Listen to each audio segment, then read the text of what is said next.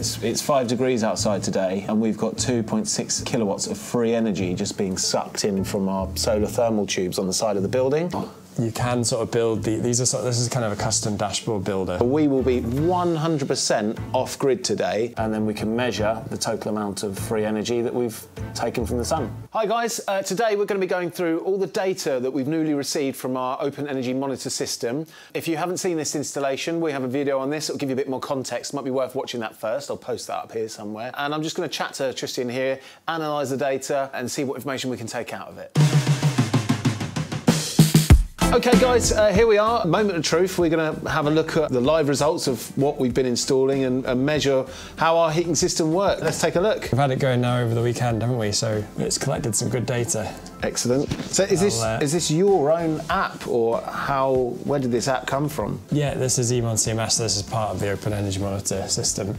And it's just the application where all the data goes to, and then we can visualise it and see what's going on. And can I make my own add-ons to this if it's open source, or is it open source because you can put in any data into it? I mean, there's just the software is open source, so yeah, you can develop and do different things to it. I can't, but if I could, if you want to, yeah. You know, you could just pull the data out of it and integrate it in your own like dashboards or something. You know, what we've got here is we've got some sort of standard pre-built dashboards, and the main one I think that's going to be, I mean, the one that sort of looks the best that we can really dive into here to start with is this heat pump dashboard. Because obviously we've got the heat pump here, and then, like you say, the solar thermal. This is just over the weekend now. We've got 2 and a bit days of data, and it's looking really good, isn't it? Yeah, well, there's no way I'd have expected that. So we've got very old single panel radiators installed upstairs. We haven't upgraded them for the heat pump yet. What temperature outside today? It must be around 6 or 7 degrees. It was 1 degree when I was driving in. Let's have a look. Okay. I think you can see that actually there, the way the power output's raised there overnight is because it was so cold. So at the moment it's 5 degrees outside, and the COP at the moment, so it's 5 degrees outside, and at the moment it's 3.5 COP. And that's at almost 44 degrees, isn't it? Yeah, exactly. Like, that's incredible. By the time we get that massive radiator in and upgrade the radiators upstairs, we're going to be hitting over 5, I would say, during this time of year. Yeah, it's going to dip to 4, 3, late 3s when it's -3, but it's -3 very rarely. It's this kind of temperature a lot more often, and we're going to be hitting over 5. I think we could be looking at a near 5 SCOP potentially, and we've got cavity wall, uninsulated cavity wall. This is a very normal house, isn't a special building, so this just goes to show what can be achieved with modern units. The older ones aren't getting, even 4-year-old units, 5-year-old units aren't getting this sort of COP. It's an R290 unit. Anyway, yeah, let's have a little look more what we've got here. I don't know, it looks like you had a lower set point on the temperatures maybe over, or maybe it was just warmer, wasn't it, until it sort of got colder here. Yeah. And then particularly cold overnight here. Yeah. So what's the grey? Electrical input. Yeah. Flow and return and heat. Okay. So I'll just zoom in on this bit and say. Oh wow. Okay. So we've got electric here in blue at the bottom. The heat output is the sort of yellow bit. But it seems to be. It hasn't actually properly reached a set point and turned off. It's just still been modulating, isn't it? Yeah, that's good, because every time the heat pump turns off, it effectively goes into negative efficiency before. It's only for a split second, but you just don't want it to have to climb up in its efficiency. You want it at max efficiency all the time. So I was wondering, why is it doing this wavy pattern? Yeah. I'm wondering that. I wouldn't have expected that. Yeah. Is that a TRV? No, all of our TRVs are fully open. I don't know what that is, but without this, I wouldn't have known to look into it. So now I know to look into that and have a look why. Hey guys, Adam here. We're just doing the edit. I've kind of looked a little bit closer at this graph, and as you can see, it's probably only going from 36.5 degrees up to 38. So actually, this kind of wavy pattern is just the scale of the graph that's up. That's kind of only moving 1.5 degrees. All it's doing is trying to target 37 using step modulation, so it can't exactly match the input and output, so it steps up by 5%, lowers by 5%. That's a step modulation. So just to quickly answer that, onward with the video. Can we plot COP on this graph so we can see what it's doing? Yeah, well, is that a function? The COP in that particular window, so for that view that we're looking at is 3.77. Yeah. So but it'd be good if we can get that on a line at some point. That yeah, would be, I can set that up. set that up. Awesome. So what other data points can we look at here? Can we see cylinder temperatures and stuff? Show a couple more things on here. So obviously, as it's got colder here, the output's gone up, but we can also see a couple of defrosts. So okay. It's just overnight here. So what you're seeing there is the flow temperature is going below the return. Yes. The flow rates are still the same, so you're getting that heat transfer to the back of the unit to do the defrost. What's the electrical output during that time? Oh, so it's quite low. Yeah, so it'll be quite low, and I mean it hasn't done like a huge ramp up here, so it is quite nice in that that's quite a gradual sort of steady recovery afterwards. But I guess it is going how many kilowatts is the unit? So its rated output, this is a Valent Aerotherm Plus, is 3.5 kilowatts, but they don't rate them the same way as any other.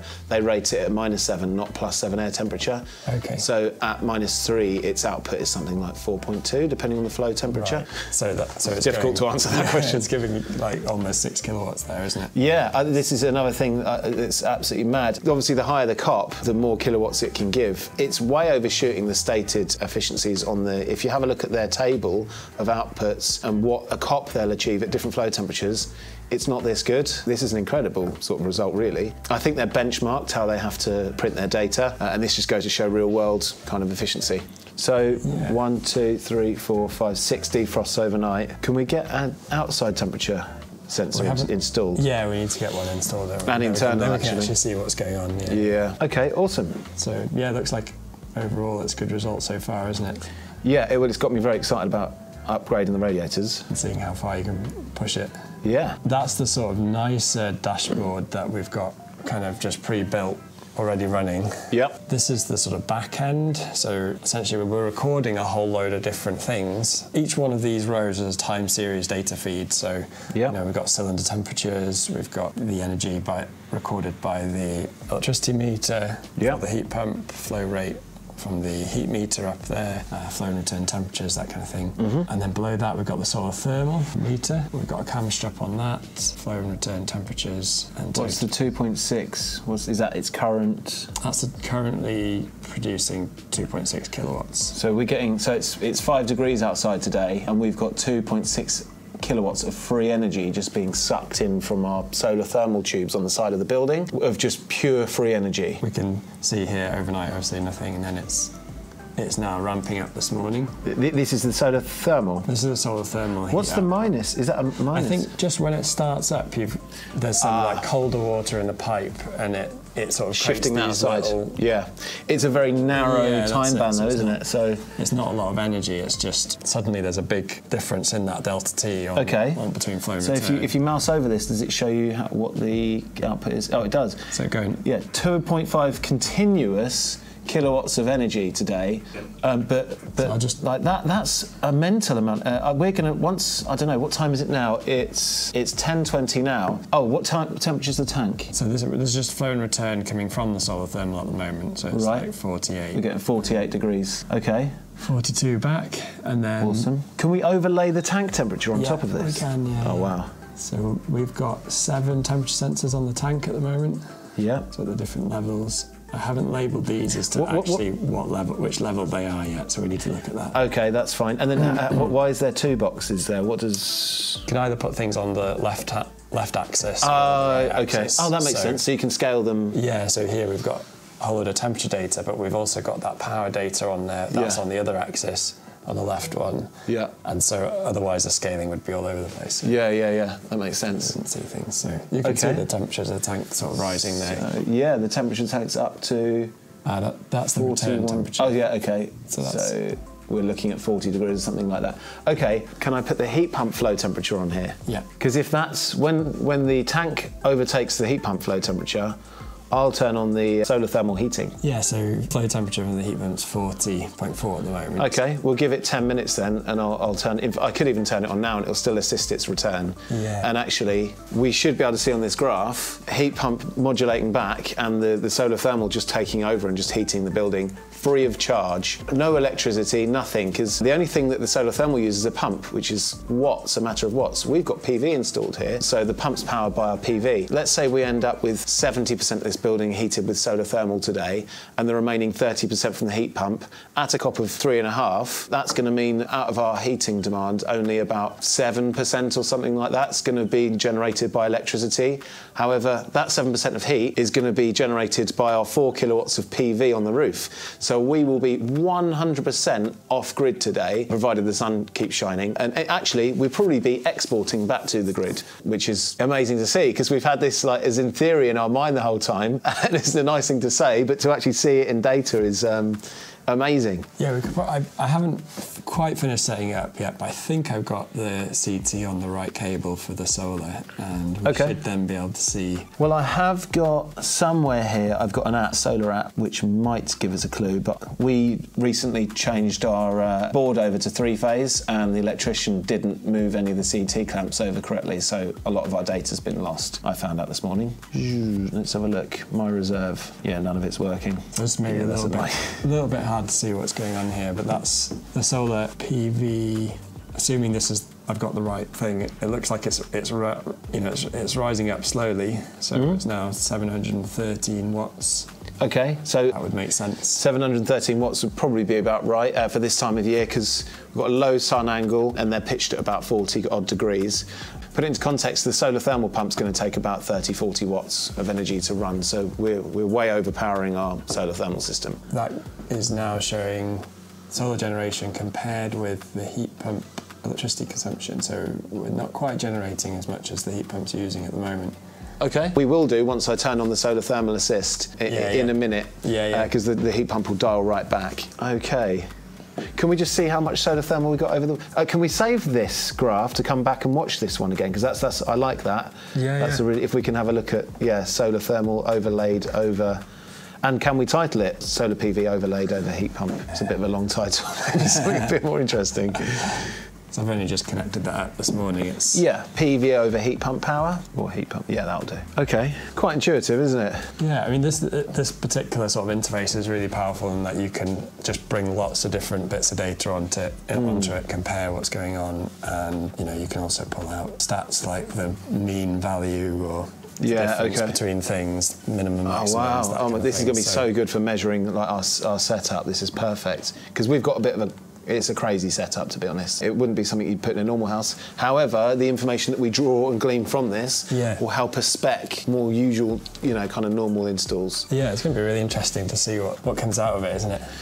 Absolutely. Can we see what the solar thermal drunk up over Saturday and Sunday then? Because I think the heating for the solar thermal was off over the weekend, and I know it was sunny on Sunday, so I'd like to see what the peak input. It's November the 22nd, and so we're really reaching peak winter. Let's see what we got yesterday. I mean, today's looks like it's doing quite a bit better. It sort of started off yesterday with the same kind of curve. Shall I zoom in on that if you just do like a drag? Oh yeah, okay. Drag here, yeah? Yeah, that's it.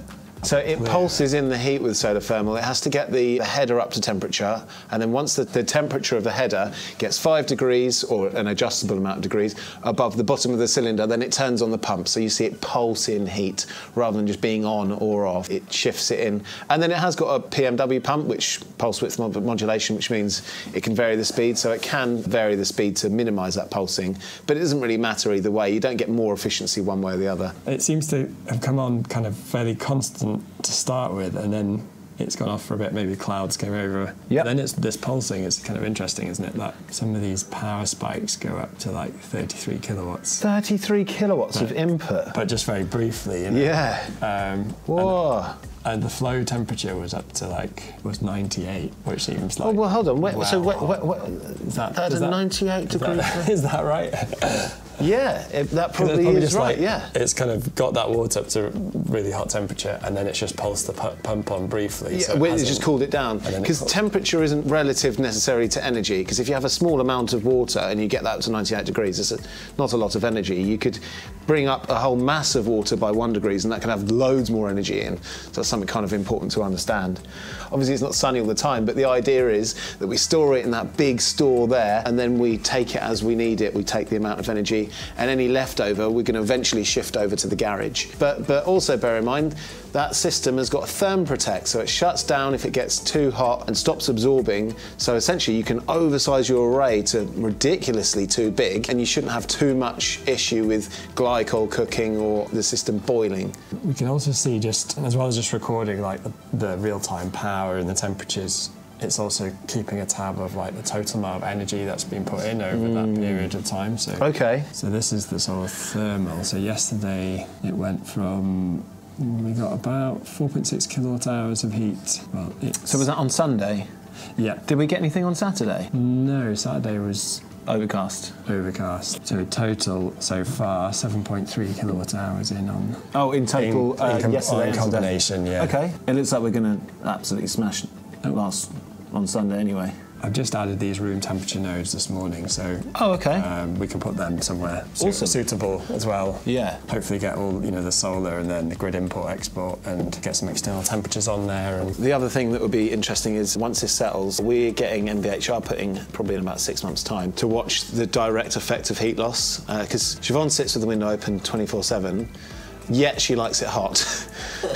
So yeah, once obviously that sort of kicks in, that should be, again, live data. Can we just pull back the solar thermal generation graph we had? Total solar thermal yield. In kilowatt hours? Yeah, it came up to, about 7 or something, wasn't it, over the last 2 days. I just want to see what it is just this morning already. It's 10:30. How much have we generated between 10:30? So it's gone from 4.5 up to... Well, it started generating at 9 o'clock. Yeah. So an hour and a half, we've got... 2.9. 2.9 kilowatt hours, yeah. Okay, 2.9 kilowatt hours in an hour and a half is pretty good for end of November, beginning of December. And then you can sort of see that as in terms of the power. So you start at 0 and it's been ramping up slowly up to 2.7, so sort of average 1.7 kilowatts so far since 9. So okay, awesome. Right, what's our cylinder temperature now? Cylinder temperature versus heat pump temperature. Okay, not quite 40. I don't know whether to turn on the solar thermal, because it's going to assist no matter what you do. Okay. I'm going to turn it on now. If we can watch how the heat pump reacts and how it turns down, that's going to be really interesting. Yeah. Right, bear with. Right, so solar thermal heating is turned on now, assisting. So, well, actually, we should see the heat pump dial back a little bit. Where's the graph that we made? Heat pump power versus... So how do you mix it in? What's the... So they both pump into the same system, essentially. Okay. So the solar thermal store temperature is above the heat pump return temperature, so it won't need to lift as much. That was something I was going to ask you, actually, would it be worth us giving a live link so anyone can come in and see this anytime, or is that what you had in mind anyway? I wouldn't mind anyone kind of looking in, but I don't know if it's dangerous to give access to too many people, or... What we do is we get... So at the moment, this is all running off that box in then on Pi. So what we'd actually do is we just get this data going onto the online server, and then you can have as many people looking at it then. Potentially we could do something like, we could integrate it into your website in some way, potentially. That'd be amazing. And as we were just saying, what I'd like to do is, moving forward, especially if we do in-house training, is get a live feed on this screen, and then we can alter things inside the building. We've got lots of stuff installed here, and we can watch the live effects for training and knowledge sharing in general, really. So yeah, if we do it online, we can reach many more people, which is, more feedback and perspectives are always much better. And the other thing was we've looked out here at a lot of the kind of short time scales, just a few hours or the last couple of days, but this software is also really good at collecting that data over a really long period of time and then giving you kind of a wider view. So, every day, monthly, what's the heat pump versus solar thermal, that kind of thing. We're quite lucky today with the solar thermal. Obviously this is not a normal day for late November, early December, so it's good that this can show the peak output just when we happen to be measuring it. It's just very, very lucky. That's the true test, isn't it? The annual yield of both technologies. I sort of started this is not like anything. Oh, cool. Anything particular. Oh, is that fancy, the cylinder? But yeah, that's only a two sensor pocket cylinder at the moment. We haven't got any ones with more, but. Oh wow. You can sort of build this is kind of a custom dashboard builder. So is that something I'm going to be able to do? You can do this. Who's not very... just drag and drop, that kind of thing. So it's a little bit more limited than like that heat pump dashboard, which is doing a lot of stuff behind the scenes, and this is only just displaying like simple widgets, core metrics. Yeah, you know, you can also bring in like your logo. That's amazing. Like that's currently only got 2 temperatures, but you've got the highest and the top and the bottom there. I think I've just randomly chosen 2, but yeah, that's awesome. And then you can also then put onto this, let's say, one of the graphs that we've created. So awesome. Yeah, I mean, that's really cool. You can add like text to explain what's going on as well, so that can be quite useful. Yeah, I can't believe it just seems all really obvious now that anyone that's got anything that does anything to do with energy should obviously have something like this, and for other people to access it so they can compare what works and what doesn't. Sorry, how did you get in here so I can just know for... Yes, that's just this dashboards tab. So you're in dashboards. Oh, this is the dashboard? Yeah. Or one of your dashboards? Yeah, this is just one I've started creating. So yeah, so normally you'd go, so let's say you're on the feeds page here, and then you click on dashboards, and I'll just go to all dashboards. So I've just created one here, I haven't actually given it a name, and then that's it in a kind of non-editable form. And then we click on the cog icon here to do an editable version. Okay. So what's happened here is, it's now, when is it now? 11:33. The heat pump's backed off loads since when I put it on at 11:05 or something. It went from, the heat pump had 729 watts input, and it dropped down to 513 once I turned on the solar thermal store. However, the upstairs immediately overshot and turned back off the thermal store. So that's not really helping. That's why you see another little blip up and down here. So I'm just going to turn off the heat pump completely and just watch to see what happens with just heating the building with solar thermal. See if we can continue to heat with it. Right, let's turn off the heat pump. So the thermal output of the heat pump is 3.7, and then 3 and 3.7, and then it goes a bit haywire here, because here I turn on the solar thermal and it's really messed with the heat pump. That's why I just had to turn off the heat pump. Now we can see what's going on, and it's just going absolutely haywire. I know I'll need to put in blocking between the two, so if one's firing it can turn off the other and vice versa. Or I set wider hysteresis, so the solar thermal is way above temperature required, so they don't compete down at sort of similar level and fight against each other. But interestingly, if you have a look at this yellow line, let's zoom in on this one more, this yellow line is almost pretty much matching the amount of power required from the building, or heat pump thermal input, and over here it overtakes. So now I could have just turned on the solar thermal and turned off the heat pump at this point. I didn't, I did it at 1/2 so you'll see this flat line now that the heat pump as it's turned off. And we'll just heat with solar thermal and it should just maintain a room temperature of 21. We've now got the room temperatures hooked up. I haven't put the room temperature thing in here though. So we can upload that in the next while, and we can overlay it over this. We could have done this from a while ago. From 11 we can just heat from solar thermal.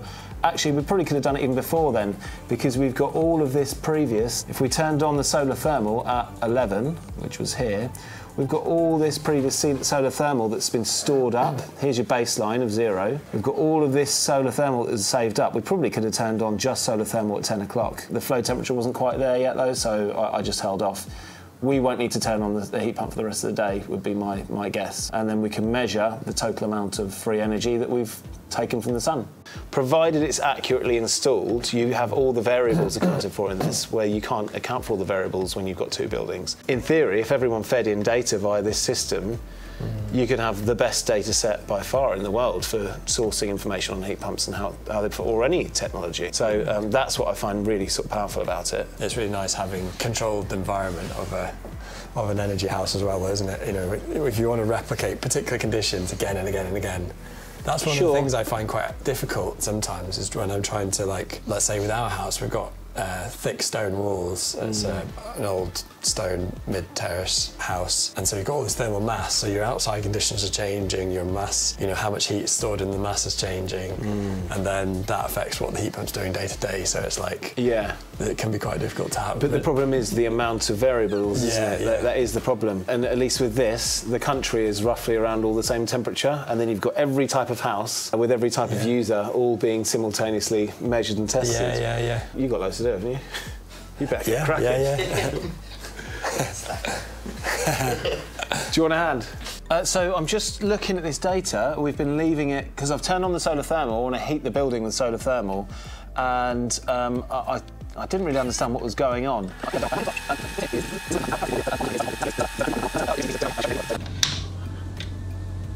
Huh? That's not right. Right, okay, it's the end of the day. It's now 20 to 6, so we've had a full day of heating. Tristan's been fiddling around, getting everything sort of finished and putting in some extra sensors. We've got some room temperature sensors, things like that. We can have a look and see if this just ridiculous heating system actually does do anything. Actually, before we do, I lowered this table down. James Bond styly. That to me is just awesome, how you can see the sun, you know, arcing over in the sky, and exactly at 12 o'clock, because those happen to point directly south, pretty much our peak input of 42 kilowatts, which is amazing. 4.2. 4.2, sorry. Okay, so this was the heat pump tickling along, and then was it 5 past? I turned the solar thermal on at 11, then half 11, saw it was going haywire, and turned down off the heat pump so it just ran on the solar thermal. And that's where you see all of this stuff. And all this up and down stuff is basically the zone valve we installed for the heat pump wasn't wired in. It was just a blank cable. Where we've kind of been experimenting, losing, you know, uninstalling, reinstalling stuff, it was just a leftover part of the experiment. So anyway, that's wired in, and then this kind of jittery stuff stops. Actually, let's just zoom in on that. This dip, actually, the heat pump output is going below 0 because we were exporting heat. Yeah, outside. Because the zone valve wasn't closing. So then I realised we had to install or finish installing the zone valve. I didn't know it was uninstalled. Amazing bit of information from your kit there. So not only were we heating the building solely from solar thermal, we were just warming up some of the planet as well, just to keep winter a little bit more mild. And then that was eventually resolved around here, and then I just did a couple of experiments here where I was opening and closing the zone valve to make sure it worked. And as I did, the flow temperature sensor up by the zone valve there heated up, and then it cooled down, and then I opened it again, and then it cooled down. It warmed up the sensor, and then it cooled down again. So that's what those little anomalies are. All of this stuff here is the buffer temperature, essentially, which is now down at 30-ish, somewhere around that. However, the building from 11 here all the way up till 5:30, which is 7.5 hours, has been solely heated by solar thermal. No heating at all. And I'm going to leave the heating off overnight from the heat pump. Tomorrow I'll give you a little catch up to see what time it heated the building to overnight. So yeah, we can see here that the buffer's like, the bottom of the buffer's 30 and the top of the buffer is 30.6. That's not going to last very long because the temperature's not that high. It's a lower grade of heat, but the thing is full of heat. So that's going to tick away for the next hour or so, which means less heat pump firing, which is always good, obviously. So yeah, the solar thermal's been a good test for it today, isn't it? Yeah, we've been lucky with the weather. Sunny. We've been lucky with the sun, but I do need to wire it in a way where the solar thermal holds back the heat pump and vice versa, so they don't interrupt, because at the moment it's a manual switch. And maybe we'll give other people access to this so they can watch it, how it performs throughout the year. Yeah, it'll be interesting to see how this varies over the next couple of days, won't it? So I was checking the temperatures throughout the day. We had a high of 8 today, a high of 8 degrees and a low of 4-ish or something like that. The very first thing in the morning it was like 1. And it's been quite mild, you know, days before. Actually, yesterday morning was pretty cold as well, wasn't it? But not quite as cold. Exactly. Yeah, actually, that reminds me. Oh no, we didn't get any solar yesterday, did we? Any solar thermal? We got a little bit just at the start of the day. So we had charge with the buffer was pre-charged a little bit from Saturday for today, and then it's mainly been from solar that we got today. But yeah, the real test again is over time, isn't it? Yeah. Okay. Maybe one thing you could do is you can compare like the energy, the total amount of kilowatt hours of heat that's come in from the solar thermal today, and then compare it with, say, I mean, you can sort of see it there. Like overnight, we did put an absolute, huge amount of heat in from the heat pump. Yeah. Oh, look, here's the buffer where we heated it on Saturday, and then actually it didn't lose a lot of heat between there and this morning. So it was pre-charged to a certain degree. Yeah, right. And look, actually over that day, it's slowly stratified, but there's still energy in there, which we'll have. It's amazing how little the building's needed, to be fair. Bear in mind, this is a cavity uninsulated building. Got double glazing, but that glazing's poor. This area is heated by the air-to-air though. Okay, so essentially we've just been very lucky today, and we've demonstrated that solar thermal has a place and it can heat a building while the sun's shining. But also don't forget, we've washed dishes today. Harrison, the cameraman's eaten, you've eaten, we had a few others ate, and we washed up and whatnot, so we've had some hot water out of there, but an absolute success.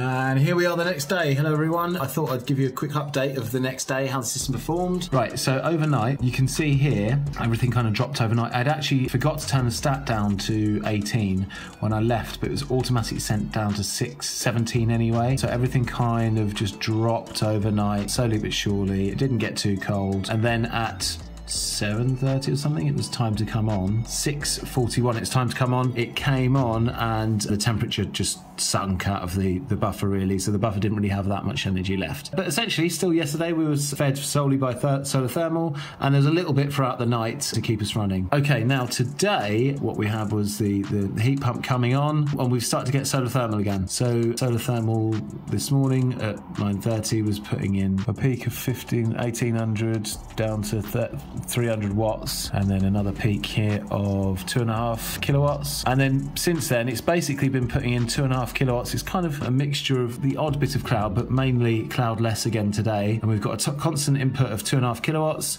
So yeah, it's now 12:30 as you can see. I've just turned off the heat pump. We're going to be able to heat the rest of the day. Oh, you can see the solar thermal jumping up here. We're going to be able to heat the rest of the day with solar thermal energy. So actually I might give you a little update later on in the day. Yeah, the heat pump's coming off and we're just going to have another day of solar thermal now from midday for the rest of the day. Yeah, it's all gone well. Okay, another quick update later on in the day.